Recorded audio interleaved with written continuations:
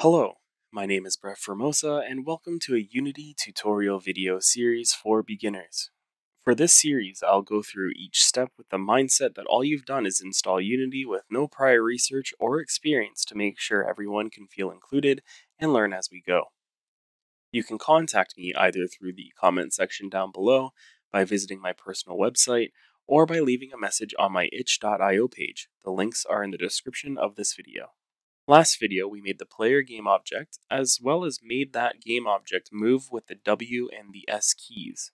In this video, we are going to create the obstacles for the player to dodge while they play the game. Let's get started with part 3. We don't need the player game object at the moment, so let's deactivate it for now so we can focus solely on the asteroids by clicking the checkbox at the top left of the inspector. Now, let's create one of the asteroids and focus on getting that working, then we'll just duplicate the game object once it's finished. So, let's create a 2D square game object by your preferred method. It'll be similar to how you created the player capsule, but instead of clicking on capsule, it'll be square. For the asteroids, we will need 3 different components that will make the asteroids work the way we want them to work.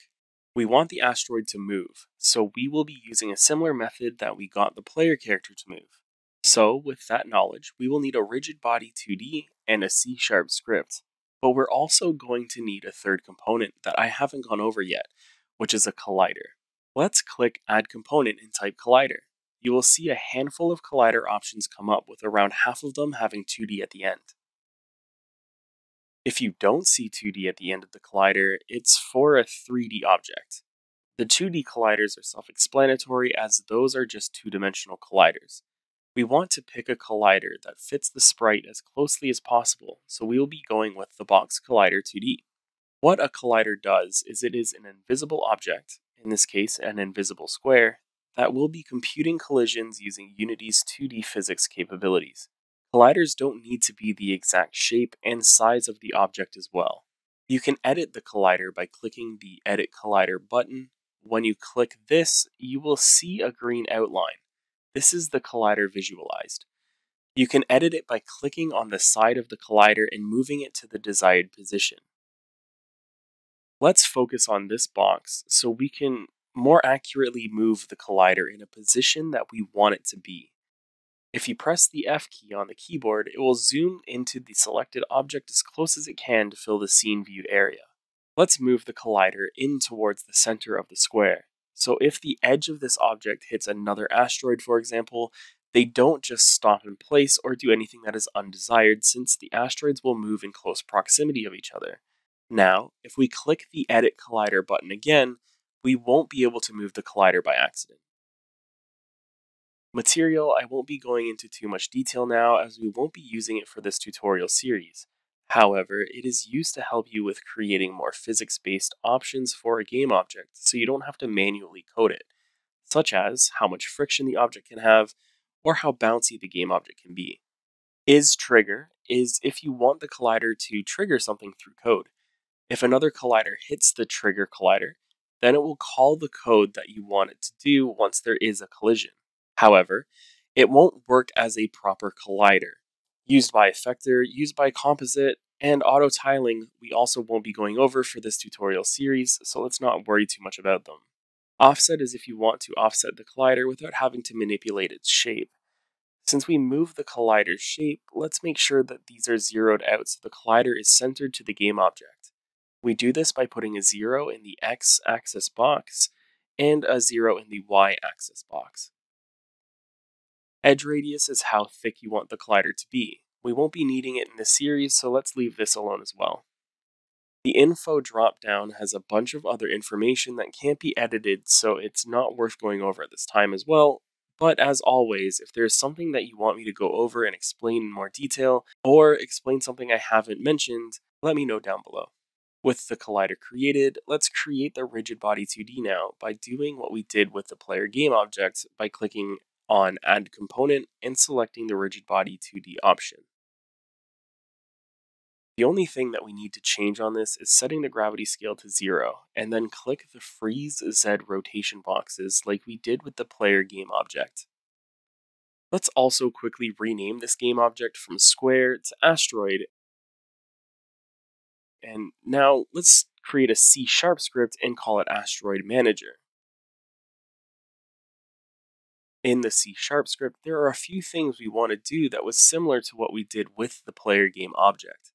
We can also remove the start function, as we will not need it in this script. However, if you want to customize this script later and need it, then feel free to keep it in, or you can add it later when you do need it. Remember, we want the asteroid to move along the x-axis or horizontally, and not the y-axis or vertically, unlike the player that was moving along the y-axis and not the x. But other than that, everything else is mostly the same in terms of logic. First, we need to reference the rigid body in the awake function, so we need the reference at the top. In the player movement script, we wrote private rigid body 2D player RB. We can have the same effect if we leave out the private word as well. It will inherently assume that we want the reference to be private if we don't add either private or public in front of the reference. This doesn't work when we want the reference to be public, however, as we will always have to write public in front, but private can still be either way. We will just write rigid body 2D asteroid RB. We now need to write the awake function. Similar to references, we don't need to write private in front of the void awake portion. The same functionality of private and public for the references also applies to functions in a C# script.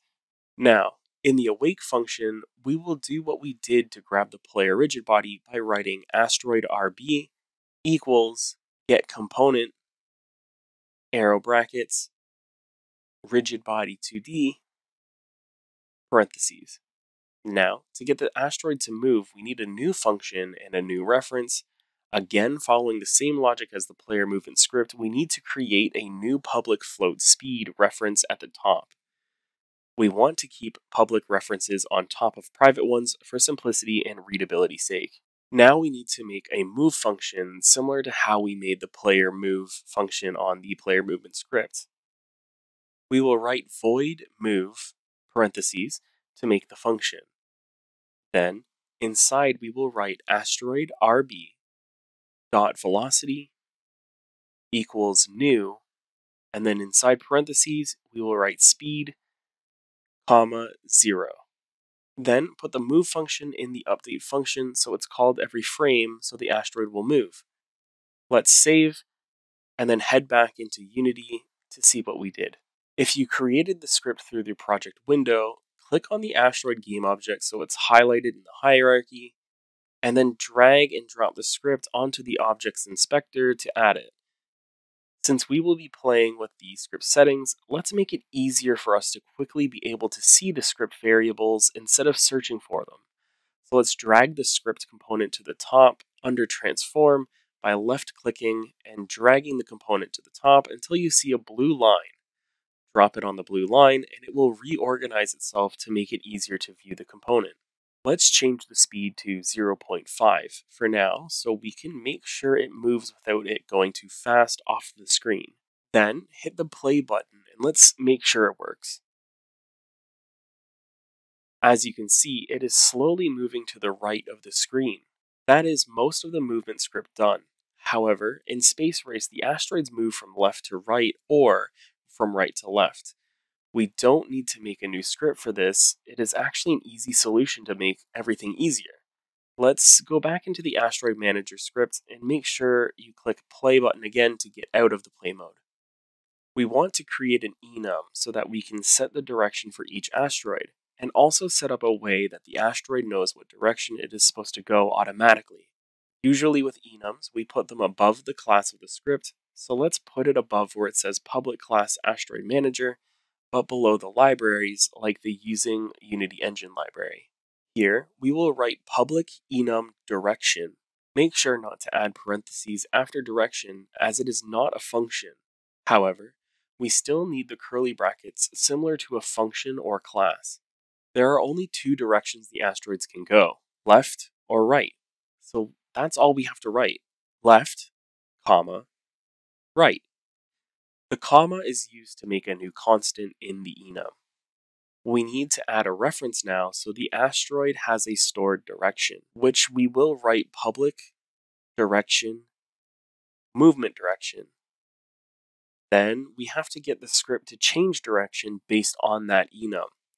A simple solution is by going down to the move function and write if, and then in parentheses, movement direction equals direction dot right, and then outside of it, you can add the curly brackets, and then we add the asteroid dot velocity line in the new curly brackets.